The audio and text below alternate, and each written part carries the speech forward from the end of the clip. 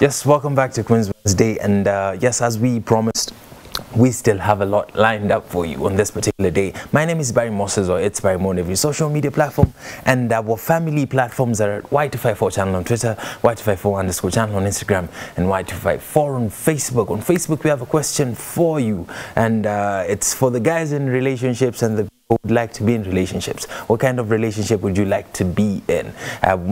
The kind where a man provides and the lady submits, or people meet somewhere at the center. We'd like to get your views, comments, and suggestions, but without much further ado, our first guest is in studio. She goes by the name Evangelist Faith Wairimu. She has amazing work that she's doing, which is definitely going to inspire you. Karibu sana. Asante sana, nice to be here. Nice to have you as well. Thank I you. only see you online. I never even knew it was you I was going to meet today, but it's a blessing for sure. Thank you. Your camera is number 4. I'd like you to introduce yourself like the CS of education, all credentials Right. listed.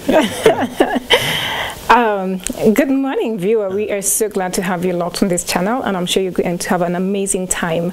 And my name is Evangelist Faith Wairimu. I have a couple of portfolios. So the first one is that I am a pastor and evangelist at the Manifest Sons of God Church, which is located on the Eastern Bypass at a place called Corner. And maybe some of you have seen me in your counties hosting crusades. I have been hosting crusades in our counties. Yeah, so other than that, in my secular world, I am a regional director for Education USA, which is a part of State Department, US government, and we love to help Kenyan students and students in the region of Africa to go study in the US. So that's what I do on my 8 to 5 work.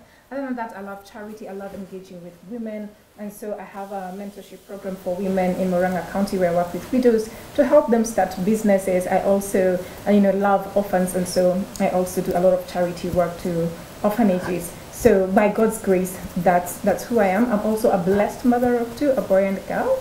Yes. Can we say hi to them? Are they watching right now? Hi.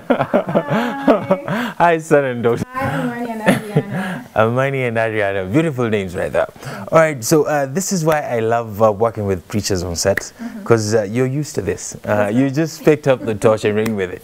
But welcome to Why in the Morning. The first thing that got my attention, we are living in the information, is this website that you have on every bio of your social media pages. This is msgchurch.org.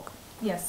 And when I opened the website, I saw love God, love each other, love the world. Exactly. And then there's find location. That is what I'm focused on. Find location. You really adapted to technology during this day and age. How does this church work? Because I was hoping to see the address on the website, but find a location. You need to find a location. So it's interesting that we are living in the information age, as you rightly say, and our world is basically shaped by technology, and if you don't embrace technology, it's going to just run you over. And so what we have done is that we have a virtual part of the church where we engage with people on Wednesday for Bible study, on Sunday for a Sunday service, and then on Fridays we have mini catchers 10 to midnight. But most importantly is that if you want to worship with us in person, you can come to our church. Before COVID, pre-COVID, because COVID has just changed the world, we used to be at Uhuru Park where we had crusades, and then we'd go to the counties to do crusades in the counties. Then every first Saturday of the month, I'm at All Saints Cathedral, and we have a wonderful program for women called Royal Diadems. We just sit as King's Daughters and talk about what God is telling the women. I've also traveled around the continent of Africa doing crusades, preaching the gospel. So we are in multiple places. If you go to some countries like Burundi, Tanzania, then you will find people who know us, who love us. All right. Yes. So this is the reason why we need to find a location. You need to find a location. You find a location that suits you, that is closest to you. To you, yes. All right. msgchurch.org. Find the website so you can be blessed in the process as well. That's I'd right. like to know at what point in your life you met Christ and decided to serve him in this way. Oh my world, I've had a journey. It's been a journey. And so the first time I got born again, I was 12 years. Yeah, I think I was 11. Right? Myself. And I was so excited that I was born again. And when I went home and I told guys, you know what, I've been born again. My cousin looked at me, she said, people like you can't be born again. She said, beautiful. And I was like, maybe that's not my my line. All right. Did you feel discouraged after in your walk after River? Yes, because you know what happens is that then you begin to have the spiritual walk with God. You begin to read the Bible and become that kind of person. But whereas when you look at your age mates, peer pressure is real. They are doing other things. They're interested in dancing to Macarena. They, you know, they're interested in all these things that are happening. I'm a 90s kid. Yes. I had an amazing time, and then you know, I went to high school, preached a bit in high school. But again, in high school, that's when I think I decided to create my world and to try to find out who I was, what I was interested in. And so I started clubbing when I was in high school, and I had a really good time. And then later on, because it broke my mom's heart so much. She never knew before. Oh, my world. So you were doing it Chinyamaji. That's how. No, we did it Chinyamaji until one day we got caught. You always get it. You know, you can only lie for X number of jam sessions. I think 40 days. Ours was not even 40. The grace was not that sufficient. All right, so you get caught by your mom. Yes. She's very disappointed. Oh my God. A strong Christian. Yes. Raising her children in the right way. Going to church. All right, going to church every Sunday. Yes. And then she finds out her daughter, her beautiful daughter. Oh my God. Going to jam session. Going to jam session. And I think what broke her heart was the fact that we will go to church. It was called English service in PCA. And then in the morning. And then we'd have lunch as family. In the afternoon. And then when she goes for something we call district, we chomoka with white jeans so that we can reflect.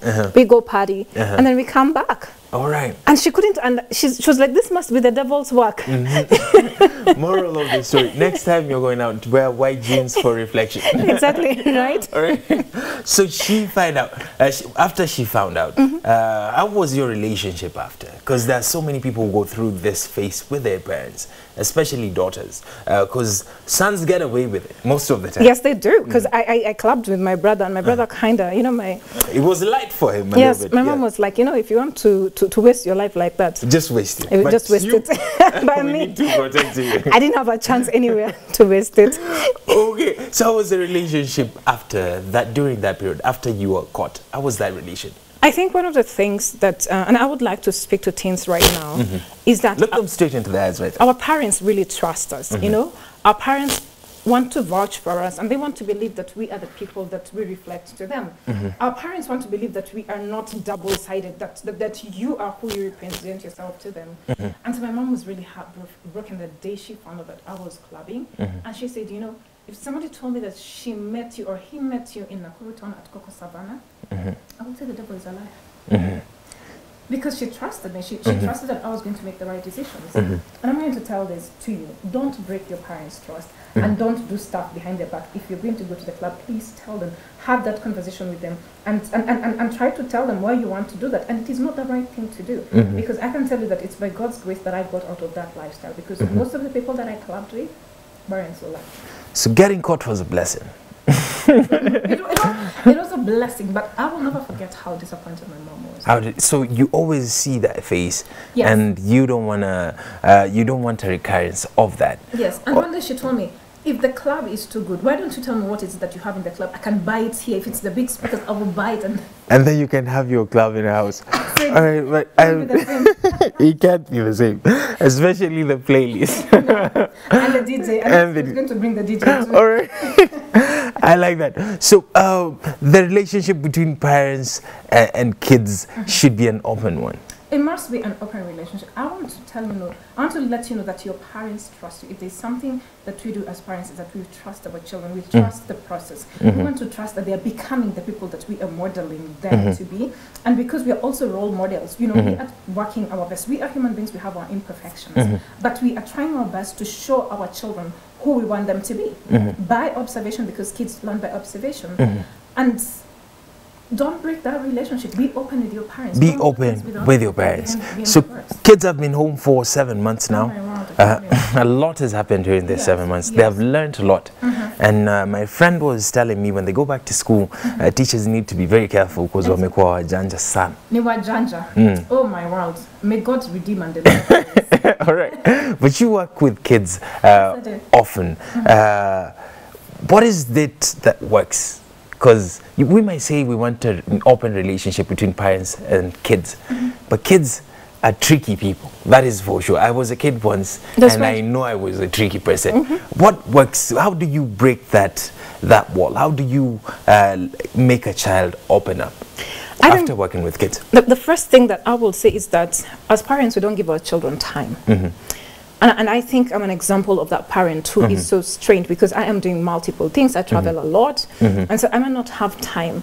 But creating quality time, if I'm going to spend 30 minutes with you, I'm going to spend 30 quality minutes with you. Number two, understanding the love language, because our children have very different love languages. So for my firstborn son, it's doing activities with him. That is his love language. He wants to teach me how to play the PlayStation. That is his love language. And he gets so heartbroken that I've still not learned. All right. But you're improving, yeah? But I hope so. Don't disappoint you. Yes, I'm going to work on that, definitely. And then my daughter, her love language is me looking at her. She wants me to look at her as she's doing everything. So you can imagine the whole day, mommy look, and I'm just looking. So as parents, once you spend quality time, you begin to understand what their love language is. And also understanding that buying things for our children is not it. It will never cover for your absence.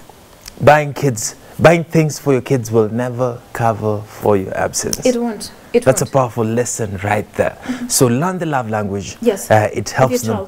With your child, spend quality time with them, not time on your phone, and they're on the other side eating fries. Yes, and this is reward.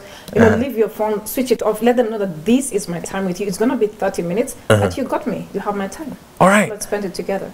Thank you very much for the wise words right there. Remember, we're on Facebook at Y254 channel, Twitter at Y254_channel, Instagram at Y254_channel. Remember, we have a question for you.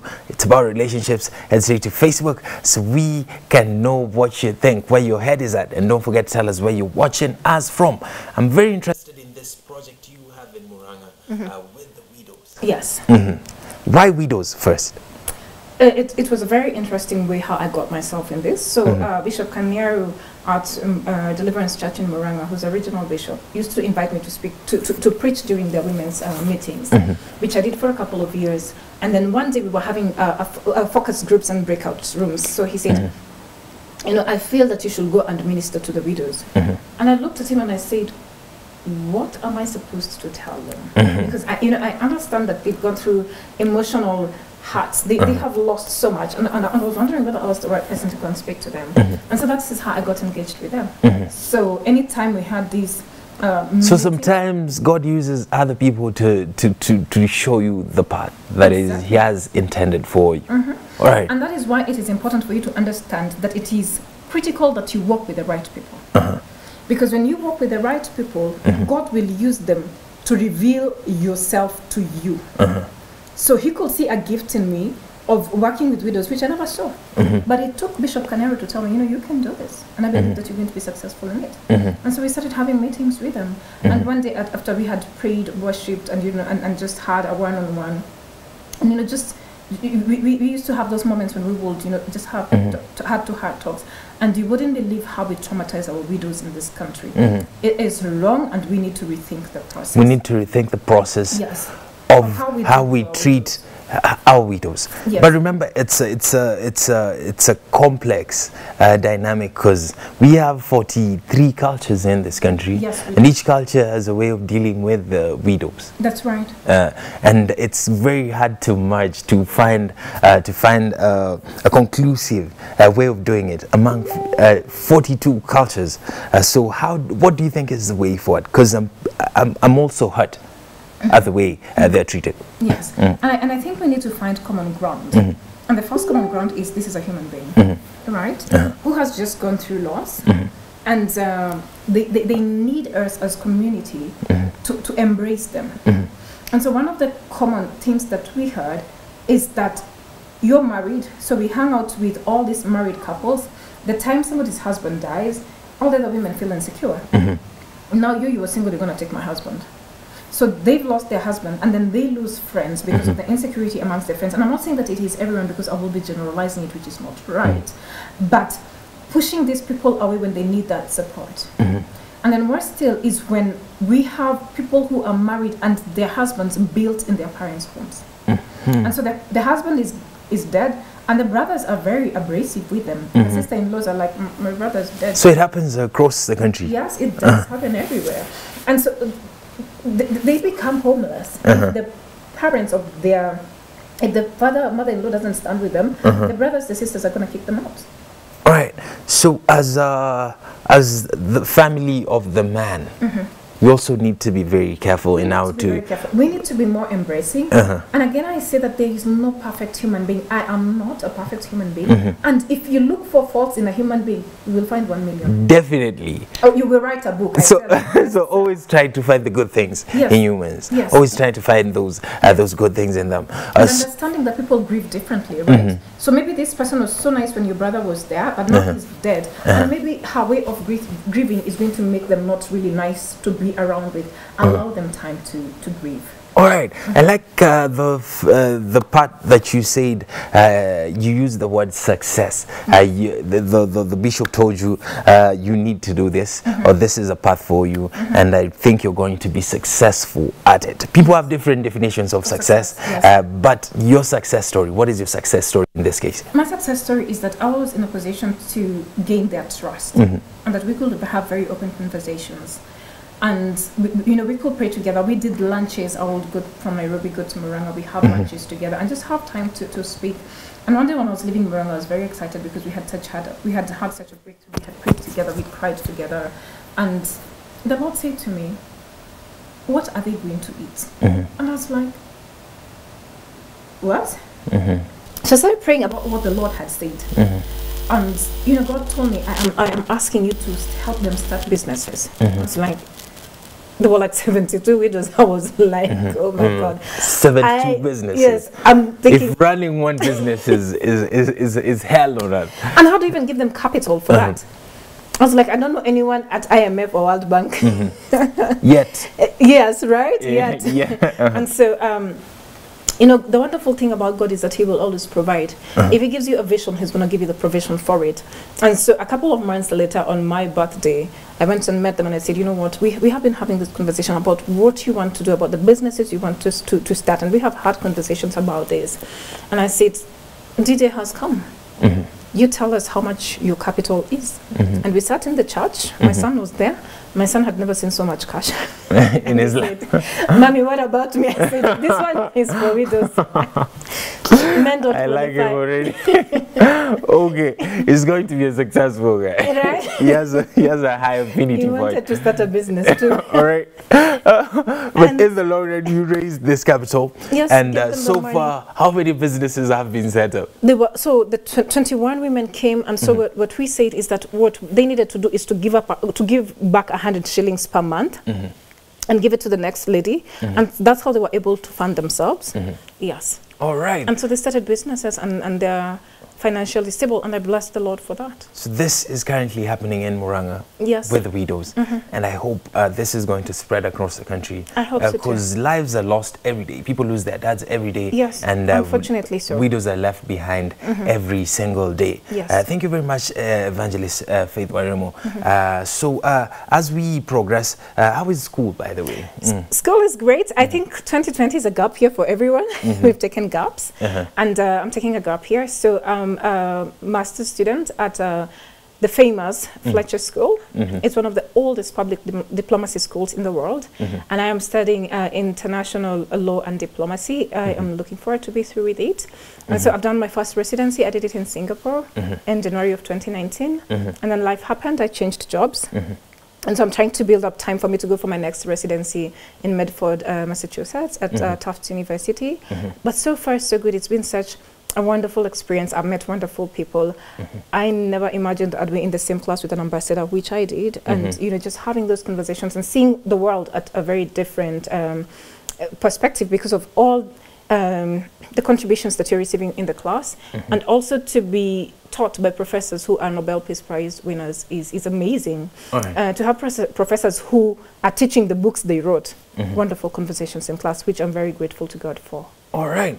So being a woman in this man's world, yes, and the work that you're doing is predominantly male, especially preaching, diplomacy, and the rest of the things. I remember you told me once, you were told being saved is not something for a beautiful woman. Yes. All right. Yes. So being a beautiful woman in this position right here, what are some of the challenges you go through, or some of the stereotypes, or some of the energy that people direct towards you? I think one of the things that I've realized is which never was apparent to me, is that I'm female.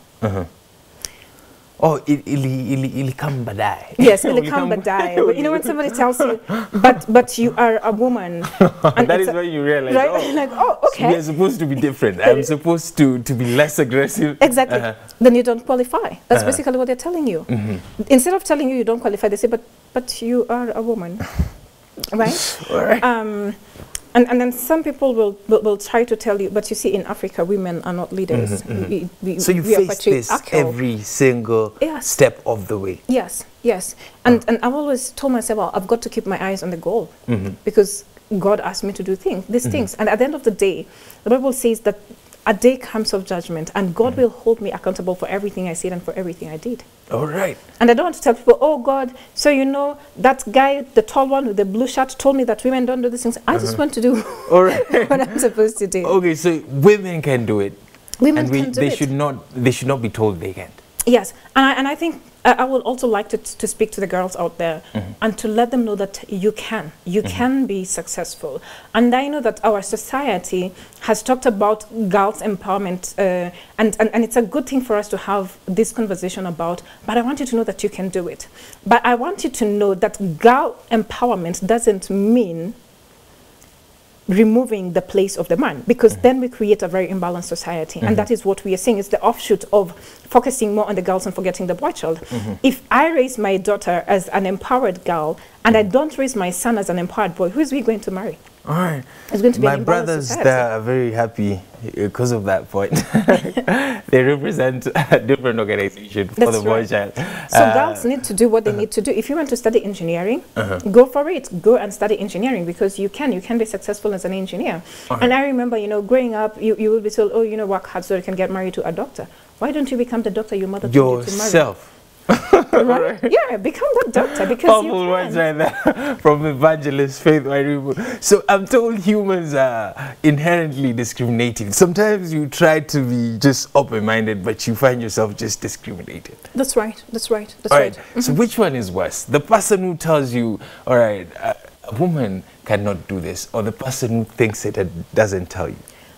I am open to criticism. So you'd rather have somebody who's going to criticize than just think about it and take some actions on the low. Exactly. Because you see, when somebody is open with you and they say that, you know, I don't think women should do this, then they give you ground for conversation.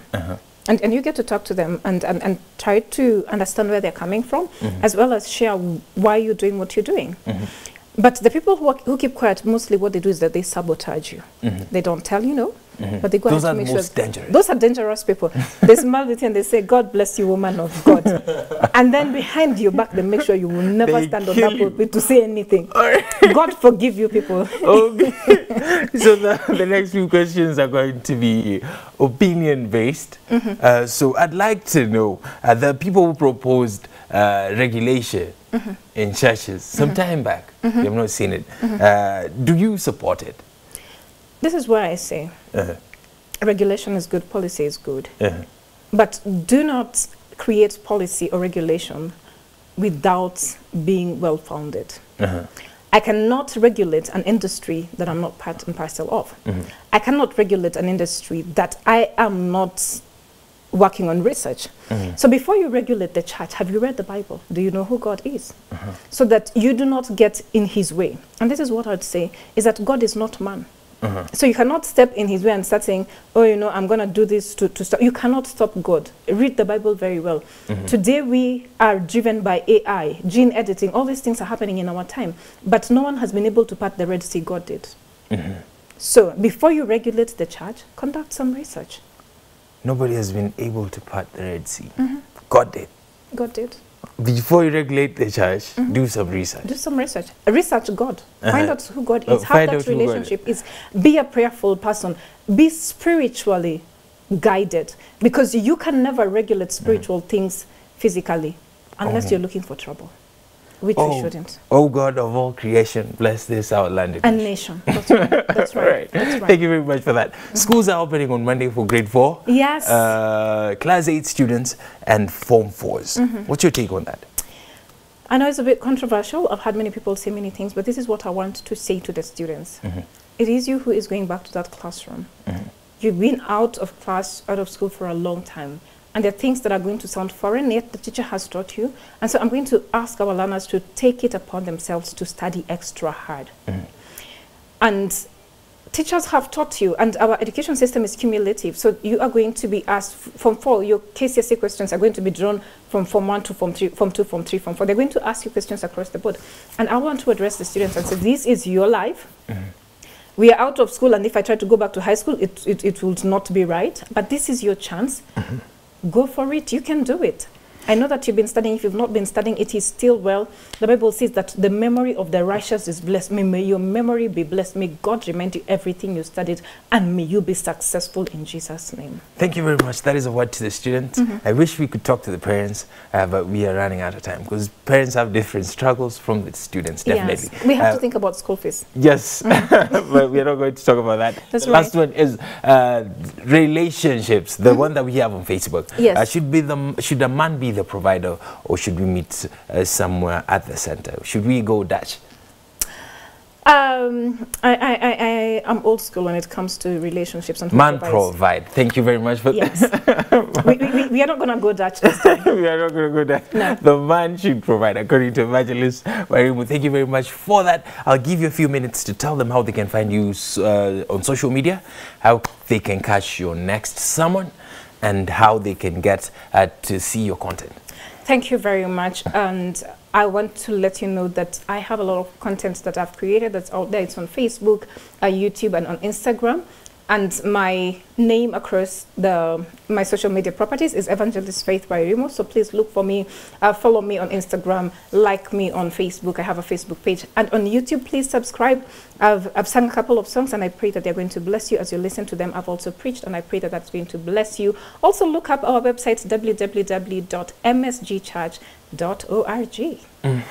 Yes, and that marks the end of our first Strength of a Woman of the day. And this is Queen's Wednesday. We are celebrating the Queens on Y in the morning. So keep interacting with us on Facebook, on Twitter, and on Instagram, so we can have a powerful conclusion to this conversation that we are having today. Thank you very much, Evangelist Wairimu, for coming through. Thank you so much for hosting We wish me. you all the best in your endeavors. Thank you. And unite Africa when you get there. Will do.